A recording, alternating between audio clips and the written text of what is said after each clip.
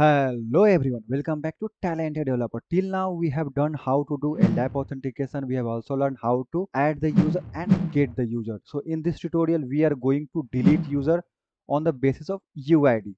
So what you can do, you can just open your LDAP authentication controller class and you can copy this API. So now we have to change this API name as delete user. So what will be happen, we'll call this API and we'll try to pass our UID value as a path variable like how we did earlier for get user by UID. Similarly, you can just copy this one and you can replace this function name. Now what will be happen, we'll try to get the UID and we'll try to pass the UID into LDAP service, and this LDAP service is responsible for the LDAP operation. So if you are following this tutorial from earlier videos, then you can easily understand how we are doing all the operation.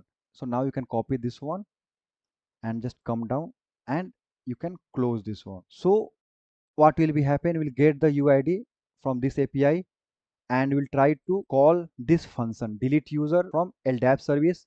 So what you can do, you can just come and change as a delete user, and here we no need to return anything, so just you can use here void. So now what will be happen, once you got the UID, then you have to find like, okay, what is the actually user DN, so you can easily unbind. So what you have to do, just you can type here name and you can give the object name here as user DN equal to LDAP name builder, and here you have to select new instance and you can pass the base DN. So base DN, if you scroll up, you can see here I have already created a static base DN, and here OU equal to user and OU equal to system.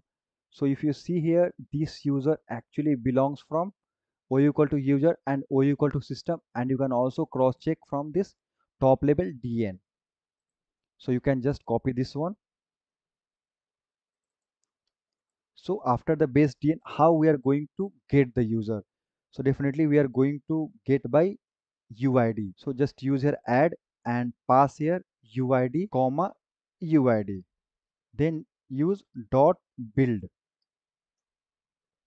So you can see here it is showing LDAP name javax dot naming dot LDAP. No need to import from this one. I feel some issue is going with my system, that's why it is not showing. So what you can do, just you can come and copy this one and type here dot name. So you can see we got the user DN. Now what we have to do, we have to just unbind that user from the LDAP connection. So for LDAP connection, we are using here LDAP template. So you can just copy this one and just type LDAP template dot unbind. And here you can pass the name class value. So our code is ready. So you can see what will be happen. Here we'll get the user ID, and that UID will try to pass into this function, and in the LDAP service we'll try to get user DN, and after that we'll try to unbind. So if you open this one, you can directly see here you have to pass the final DN.